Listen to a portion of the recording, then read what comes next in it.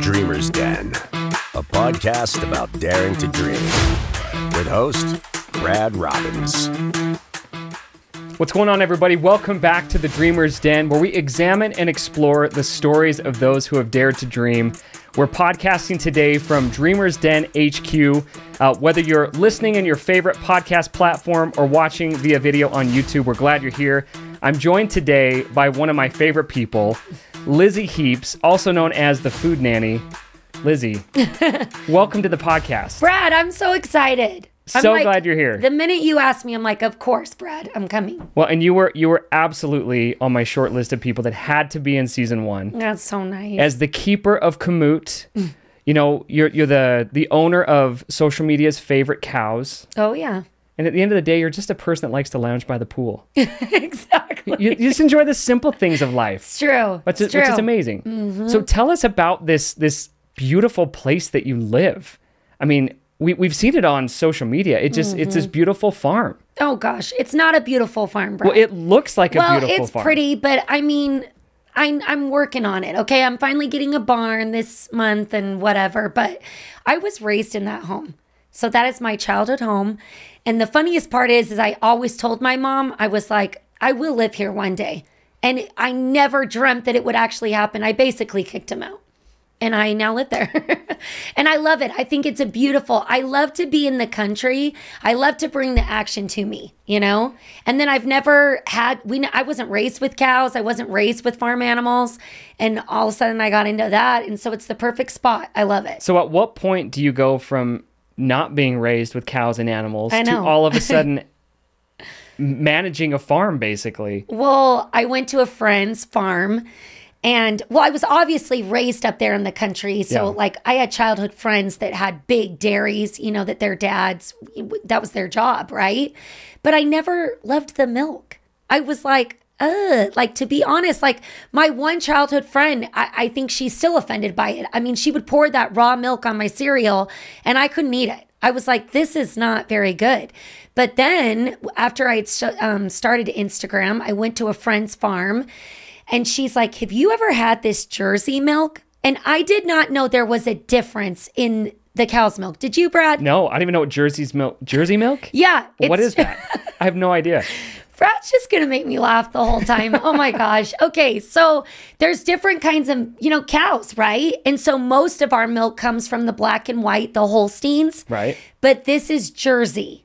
And so I was so scared. I was like, I don't like raw milk.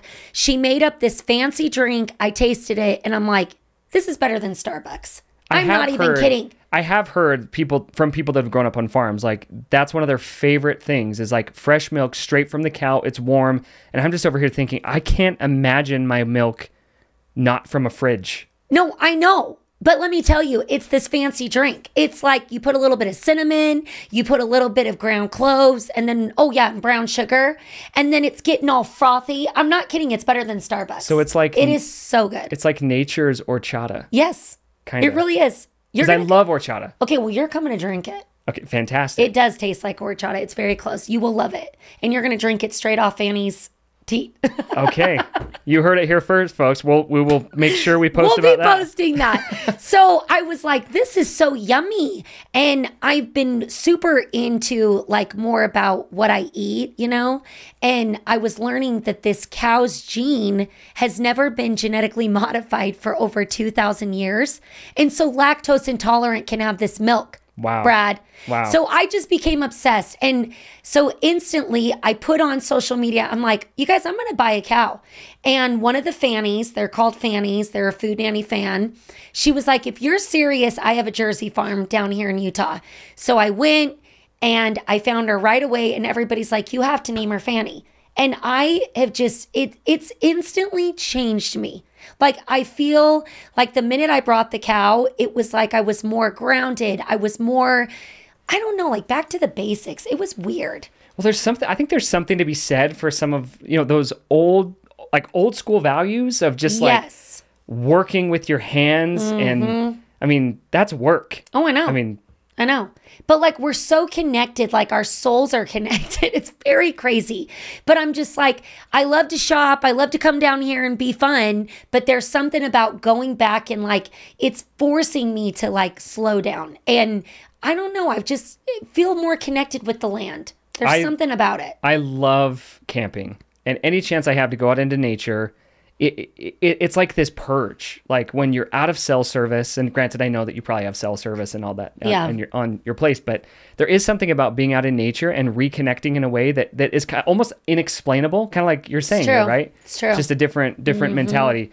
So how many cows in total? Well, the thing you got to remember that I didn't really realize, she was pregnant, but you have to keep the cows pregnant or they're like a human, they stop producing milk. And I'm like, what? So they have a baby and then 60 days later, boom, they're supposed to be pregnant again.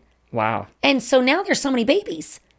It's getting crazy, Brad. It's getting crazy. But I did just switch over to a mini. There was a guy that was like, I'm moving. I didn't even know there was a mini. She comes right to my hip. It feels fake. She feels like a toy. And I'm kind of obsessed because I'm like, you could have a mini in your backyard, Brad. You don't need that much space. I don't know if my backyard would be conducive to a mini. Yes, it would. No, it would. Really? I'm not kidding. The mini takes less space. It gives less milk. Like, I'm so obsessed. And we're going to have a mini baby coming in November. I need to start with the garden box first. I don't even have a garden, Brad. I don't know if I've talked about this on the show or not, but I can't even keep plants alive every year. I don't know if I should be trusted with an animal yet. Well, I can't do the plants, but I can do the cows.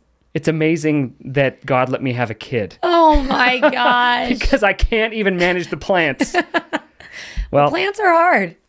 So do you remember the first time we met?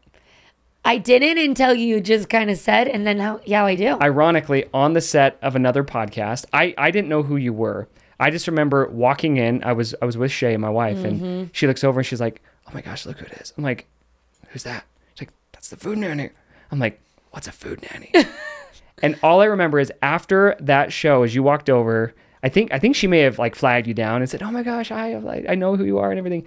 Just your energy was infectious. That's so nice. Like, I am convinced that you are where the Energizer Bunny goes to get more energy. I really, I shock myself some days. It's incredible. It's crazy.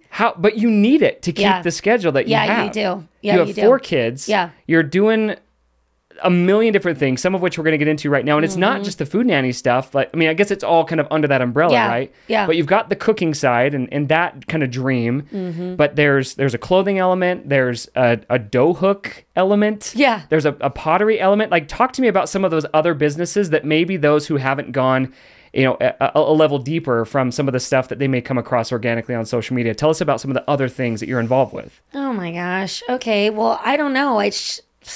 There's a million things. Like you said, what I love is that I'm dealing with a lot of other small businesses now. And I'm very proud of that. Like, this started because I needed to, and we can get into that later if you want, But it's like, that's been the amazing part, is they've all naturally come into my path. And I don't think anything is a coincidence anymore. I really don't. And it's just all happened so naturally and at the right time. And so there's just always something new that keeps getting added that I wasn't ready and planning on, right? Like the dough hook guy, the pottery guy. I've got a pottery girl that's, making special bowls. That's, a whole nother story.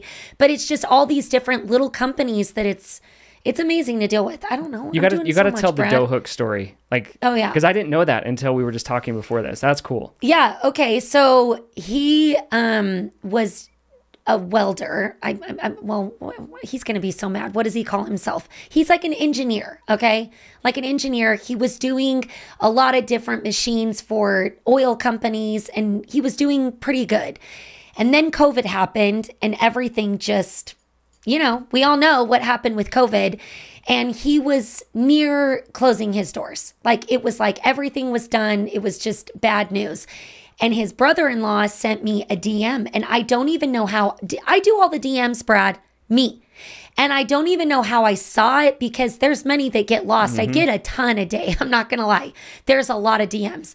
So for me to see it at that moment, it's pretty crazy. So I got this DM and he's like, hey, we had been using a Danish dough hook, but they were cheap, gross, made in China. What are they used for? They're like a wooden spoon and a whisk all in one. So I use it for everything. I make all my bread, all my cakes, it's the best tool in your kitchen. I'm so mad you don't have one. I know we need to fix that. Should have brought you one. I will bring you one. Anyway, so he was like, his brother-in-law had been watching me and he said, I really think he could make you some like USA kitchen products. And I was looking for something like that. I was like, are you kidding me? I would die to do something like that. So we met up and I said, look, this is like my number one tool right now that everybody is knowing me by this because nobody was really talking about the Danish dough hook. Obviously the Danish invented it and it's been around a long time, but nobody really in America was talking about it. And he was like, okay, so he instantly made that. And just that product alone, it's kept his doors open. And then we're now just making tons of kitchen items together. And what I love is that it's here, it's USA, and it's like people love that.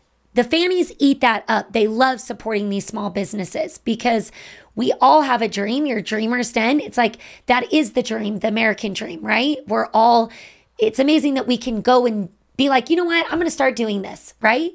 And so that's the story. So it's crazy. It's been amazing. There's no better feeling than starting something from scratch or creating something that didn't exist before. Exactly. Seeing it not only come to fruition and maybe to even some degree start to succeed or thrive, but then most importantly, seeing how that benefited someone else. Oh, yeah. So in this case, the guy who was ready to close up shop and just say, well, I guess this isn't in my future.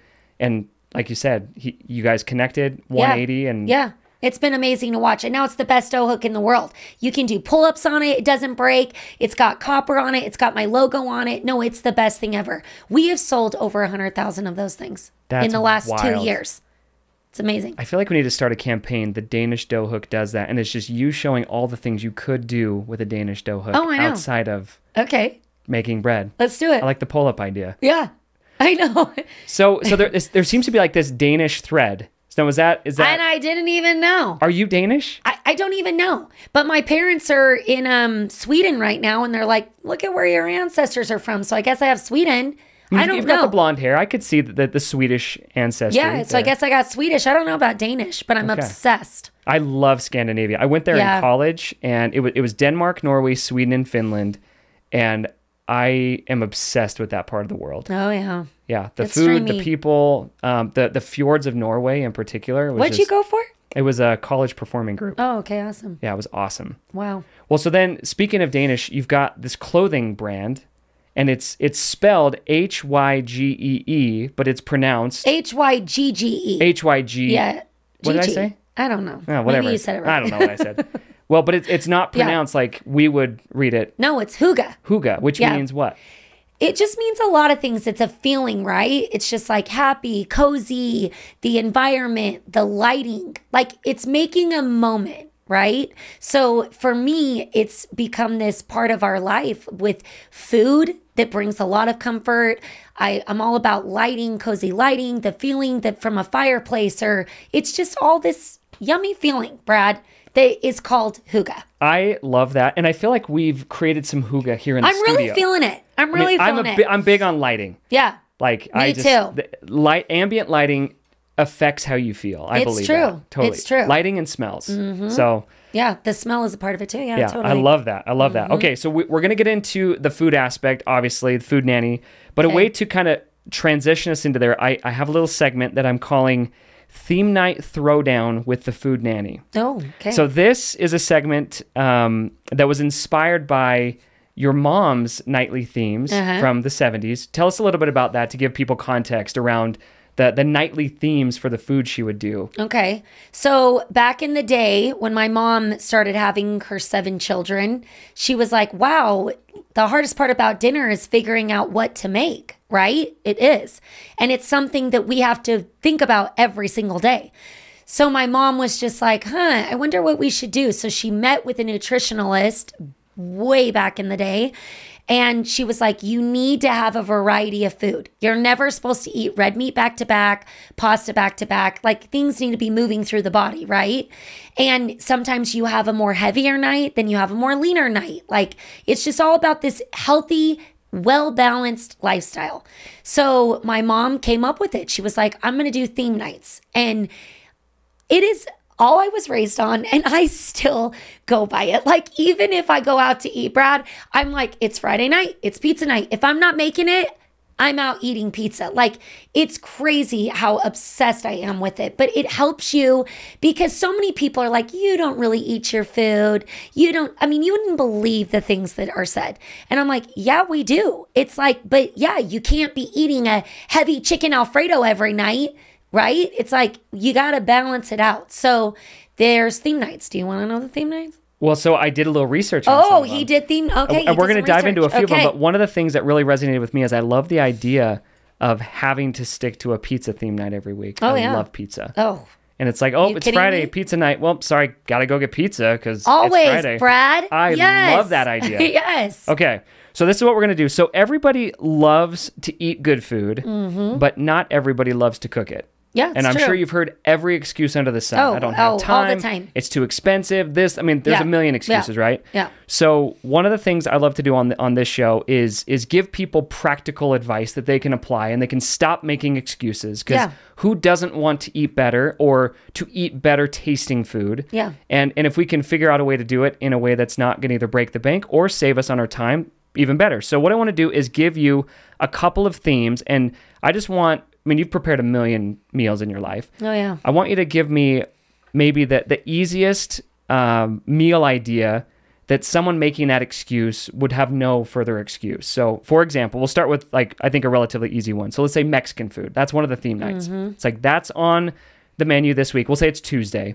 What is an easy meal that comes to mind that's like, okay, you could do this in under 15 minutes, 20 minutes, like, this should be your Mexican go-to. Okay, I was going to give you a pasta, but fine. We'll go to Mexican. It's like the chicken tacos. 20 minutes. Seriously. That takes 20 minutes. And they are the best chicken tacos. The thing about the excuses I hear endless, like you said, but it's like you save money when you cook from home. You're saving a ton of money. Especially now today. Come on, when you go out to eat, how much do you spend? It's ridiculous. I know. And these aren't even like fancy sit-down restaurants, okay?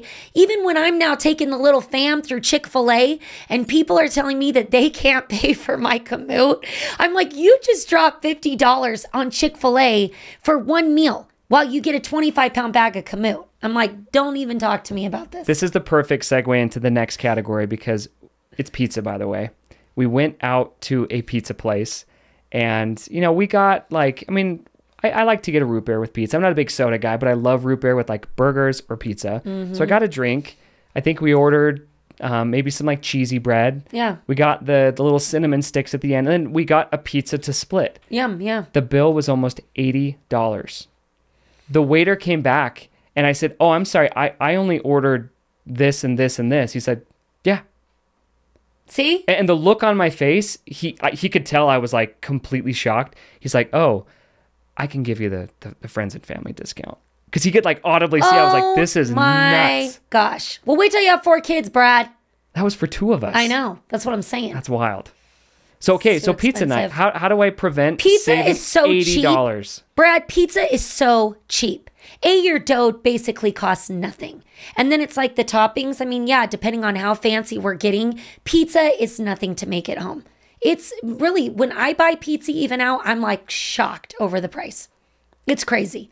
But they know people will pay it, Brad, because most are not making it at home. And that's me. Yeah. Well, we got to start changing that. Well, we're gonna get there. So okay, you said pasta. I want to go there. So let's go Italian, comfort food, whatever you would classify your pasta dish. There's so many easy, cheap pastas, but our most popular is called the mostaccioli. Okay, I'm not familiar. Brad, you would go crazy. It's our homemade Alfredo sauce. And then you can either make a homemade red, but you get a really good red jar one. I'm not a nice one, a Rayo's or whatever. And we're not going Prego here, okay? And then you layer it with the the pasta and then mozzarella cheese, and you just layer it with, it's this red and white sauce with the cheese. Brad, it's ridiculously good. It's our number one super recipe. Super fast and easy. So fast.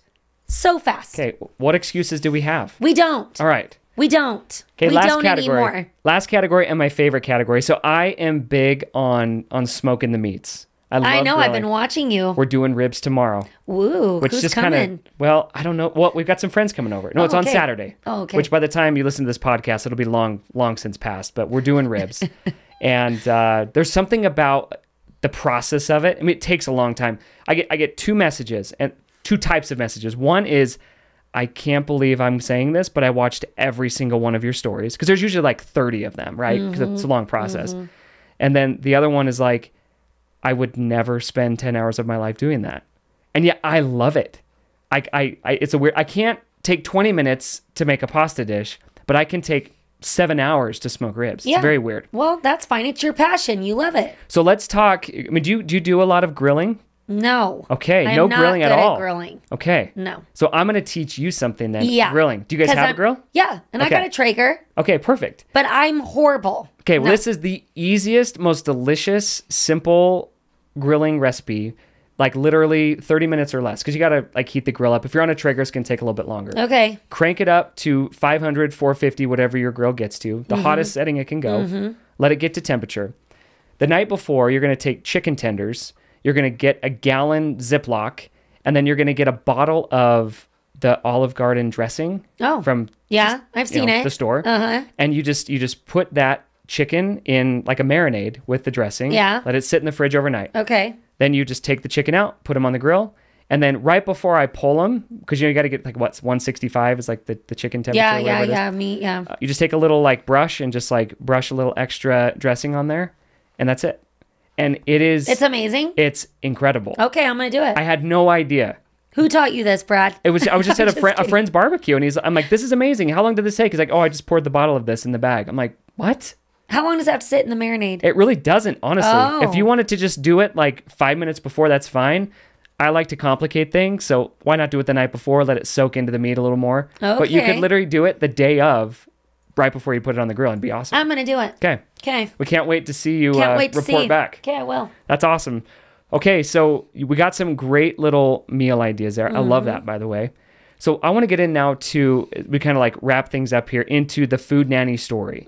So for those that are coming across you and your story for the first time, where did the food nanny come from? And just tell us a little bit the backstory behind that. Okay. I honestly, Brad, was never really sharing that story, like just not that openly. And lately, it's like the bigger you grow, the harder it actually gets. The more hate, the rumors, like it gets ugly. Like just being out in the public eye. I don't know. You probably don't experience that because you're just perfect, Brad. People are gonna be people. That's just the way it works. Anyway, but it's like they think that everything's been so perfect for my entire family. And it's like the crazy part is my mom and I both were put in situations where we had to do it. And now, you know, when you look back, you're like, oh my gosh, I know exactly why. So long story short, my dad was a Delta pilot. He was in the Air Force, and then he worked for Delta Airlines. He was a pilot. And he was like about to retire. Everything was going so great in his career. I was the baby of the 7 kids. It was like they were ready to be done and sitting fat and happy in retirement. And then 9/11 happened. And it rocked everybody's world at that time too. And Delta Airlines went bankrupt at around 9/11. So my dad was forced into early retirement. He lost all of his retirement. So everything that he had worked so hard for in this perfect whatever world that he was going to have, it was over. And it was like my parents are sitting there in their later 50s and they completely had to reinvent themselves. And that was hard to watch as a kid. Like I was in high school, but still that was like, whoa, all right. Like you've gone from this back down to, I don't know. Anyway, my dad was talking crazy talk. I'm going to go start driving truck. I was like, what? Oh my gosh, he's going to leave us. It was crazy stuff. And so my mom finally felt like this was my time to finally like help the family, even though she had raised the 7 kids. I mean, come on, that's a full-time job in itself. But she was like, this is time for me to do something. So she decided that she was going to write her whole theme nights, meal planning, because she was always helping families with it.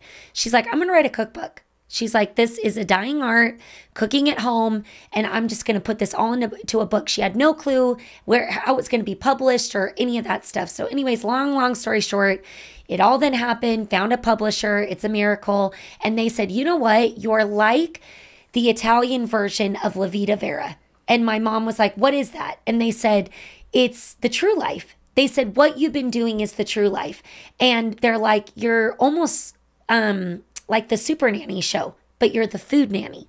So that's where the food nanny name came about. So there was no social media. There was no blogs. There was nothing. And so me being the youngest kid, I was there with my mom. And I went to every event, every church event.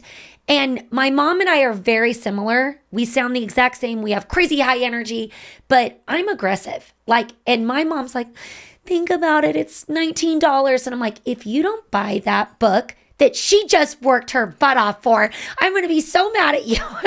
And so I was just with her selling all these cookbooks, and it's crazy. I mean, my mom was like keeping the lights on at this point. And that was just really crazy to watch. It was like, wow. I mean, my parents, they are the hardest working people I know, honestly. And so then my mom got a little show with BYU TV, and then she started having the show, and Food Nanny went on for a few years. And then my dad started another business. Okay. By the way, this whole time with my brothers, a security business. So he started that business while this was going, but you know what it's like, starting a business off the ground. And anyway, his business then grew and was becoming good and making money and all these things. And my mom was like, I'm tired. I'm kind of done at the food nanny stuff. So we put it to bed. We said, good night. Like, this is done. This is all good. We had sold a lot of the cookbooks, but there were remaining cookbooks that just sat in a warehouse. And my dad's like, if they sell, they sell. We're done. It's good. It did its thing. So I moved out to Denver for security. My husband was working for my dad's security company. And I went through a really, really hard thing, Brad. Like, I try to say it without saying it, but I found myself in this, our family was in a horrible financial situation that I had zero clue about. Like, zero. And I've never hit rock bottom that hard. I had just had my 4th baby, and I don't know, it just makes me emotional. It was really hard. It was really hard. And I felt like I had to soul search almost. It was like, God, you need to help me. Like, what am I supposed to do? Like, I need to do something. And it was wild. Like, Brad, the answer over and over again came, you have to bring back the food nanny. And I never even thought about the food nanny. And I'm like, what do you mean bring it back?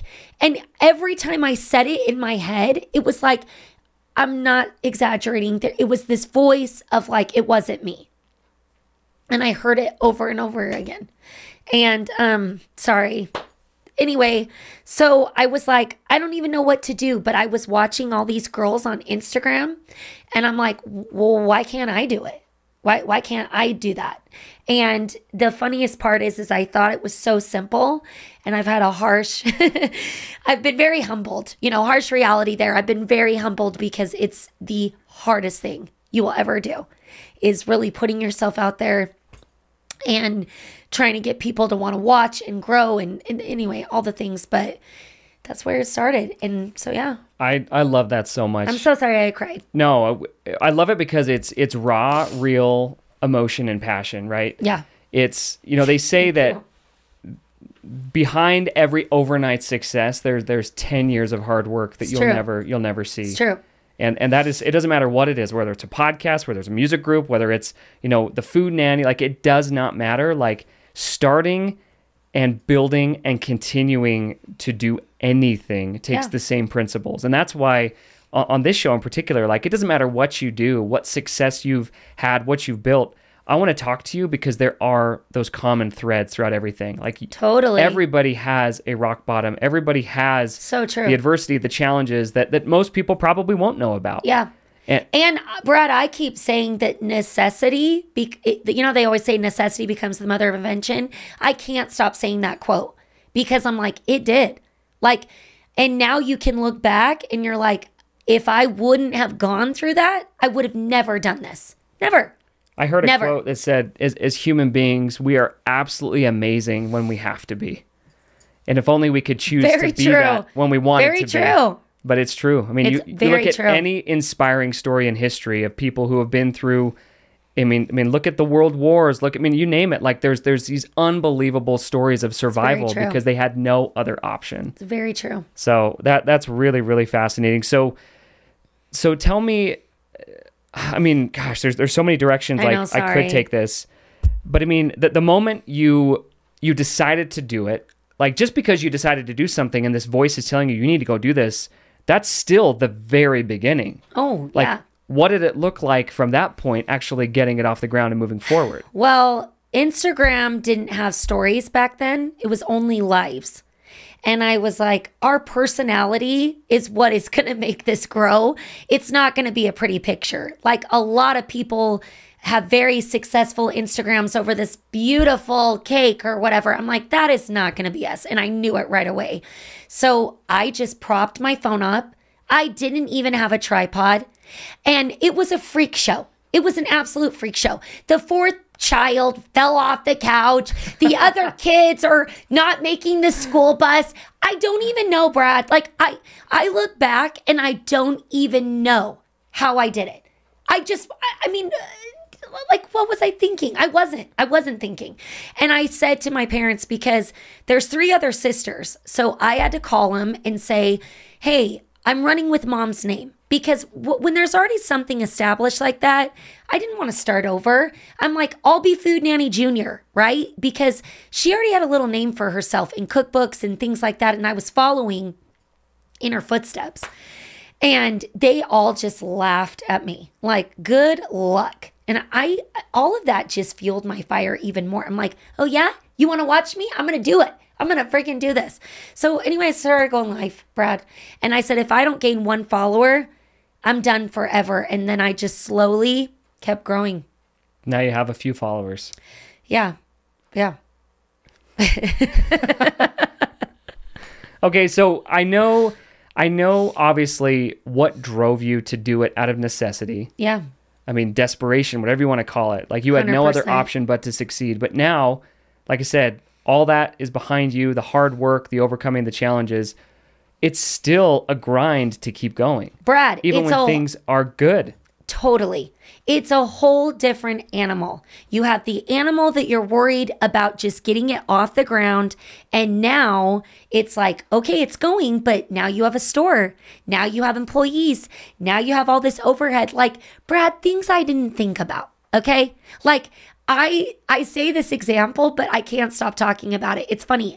Like when I now go to Chick-fil-A, I've mentioned Chick-fil-A, sorry, twice, but I obviously like it. But I'm like, so how much do they make at the end of the day? After paying their employees, deducting the sauce, deducting the cups, like this is now the way my brain works. It's a whole different thing. And so, yeah, I mean, yes, are you making a name for yourself and all these things? But I get frustrated sometimes, like I've said to my dad before, like how many times can I talk about Kamut? Like how many times? But do you know what he said to me when I was losing it back then? He's like, Lizi, how famous and popular is McDonald's? He's like, how many millions do they bring in a day? They still have advertisement everywhere. He's like, they've got billboards everywhere. They've got commercials everywhere. And something really changed in me when he told me that a few years ago, when I felt like I was just this over and over, like, you know, broken record. And I'm like, you're so right, because there's always new and people love it in their face. Like, does that make sense? Mm-hmm. I'm being serious. Mm-hmm. Like, yes, I sell on the daily now on my own and people go into my store like without. But the minute, Brad, I post stories, it's double for the day. The cells are double, quadruple. It's this infomercial in front of the face that the people love to have the reminder. I don't know. So what's the why today, and how is it different from the why when you started? I think the why today is like, whoa, like now it's just bigger than myself. It's not just for me anymore. I think in the very beginning, selfishly, yeah, it was for myself. And I did want to repay my parents back because we went into partnership, obviously. It was like they inventory and the flour came about and all that stuff. And so I couldn't have done it without them. And, but it was like, I have to do this for me and my family. And now it's like, oh, wow, this is bigger than you. I love that. Now you've got other companies. So. Well, and now you're transferring all those things that you grew up enjoying, whether it's the theme night, whether it's, I mean, we didn't get into this, but I know, you talk about the lost art of family dinner. Oh, it's so lost even more today. Yeah. Sad. And I'm as bad as any of them, but that was one thing that my parents were actually really, really good about. And it is amazing, right? It's not even about the meal. It's about the time. And that time repeated consistently over time that you look back and you're like, oh, that was actually really a powerful thing to grow up with. There's so many studies out there. And Brad, it's the most natural setting for your family.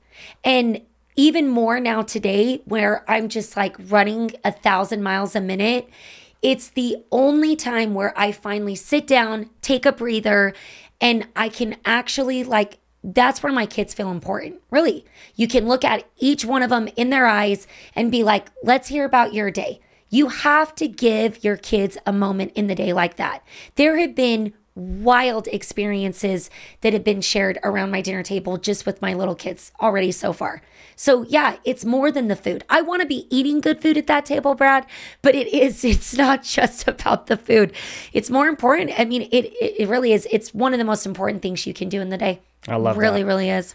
I love that. Well, this has been so awesome, Lizzie. The last thing I want to do with you is a little segment we call the Dreamer's Digest. Mm-hmm. And I just want you to distill down for me if the Lizzie today could go back to the Lizzie that was in that challenging situation that you described and got teared up over earlier. Mm-hmm. And you could impart to her words of wisdom, words of encouragement, knowing what you know now but didn't know then about what was ahead, what would be required, and what was possible.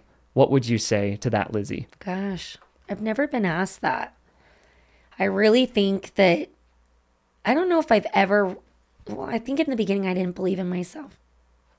You know? I don't know. I just, if I could go back, I would just be like, no, trust yourself a little bit more. Like, you know what you're doing and you're smart. You're doing it. Like, I don't know. Does that make sense? I don't know, Brad. Like a friendly reminder that, like, look, like you can be amazing when you have to be. Yeah. And now you have to be. Yeah. So let's go. Yeah. I just think I would have totally. And I would go back into the beginning, and everything used to just be so hard. Like if I ever got a hurtful comment or, whatever, people, like I said, they're ruthless on there. I would take that so personal.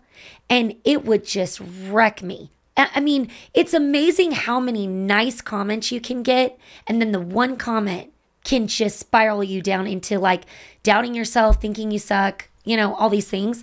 I don't care now. And I genuinely can say that. And I wish I could have taught myself that the 5.5 years ago.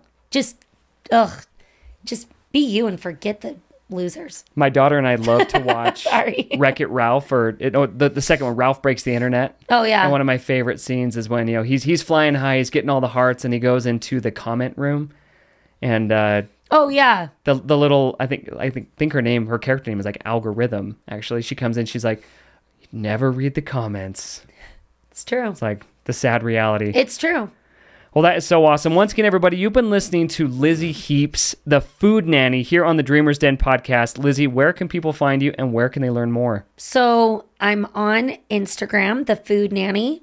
I mean, I'm on Facebook too, but no, it's mostly Instagram. So yeah, just come. I mean, every day I'm trying to get you to be inspired, to want to get in the kitchen, to make the bread, make the food for your family. And hopefully, yeah, you want to come join. I love it so much. Oh, Brad. Well, this has been so awesome. If you've enjoyed today's episode, we invite you to give us a follow across all social media, including Facebook, Twitter, Instagram, LinkedIn, YouTube. You get the idea. It's all at Dreamers Den Podcast, and you can listen to all of our episodes by subscribing wherever you get your podcasts.